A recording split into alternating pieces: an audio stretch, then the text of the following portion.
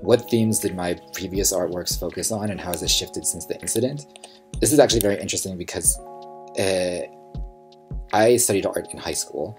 Then I wanted to move to Denmark so bad that I just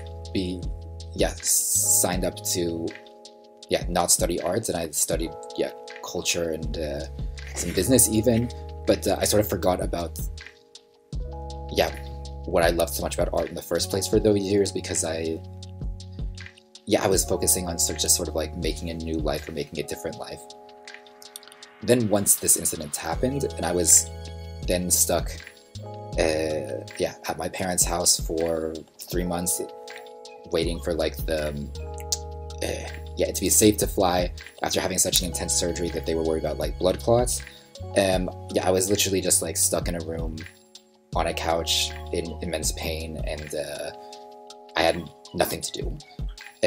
I tried like doing some studies, but I couldn't even read, so I actually got back into art, and particularly like into drawing during that period.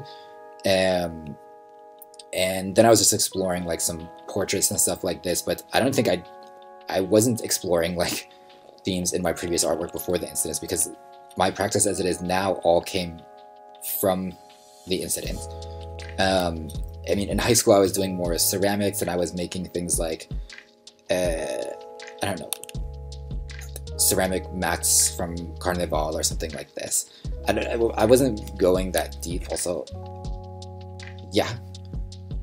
I didn't understand myself that well. So going through this, like,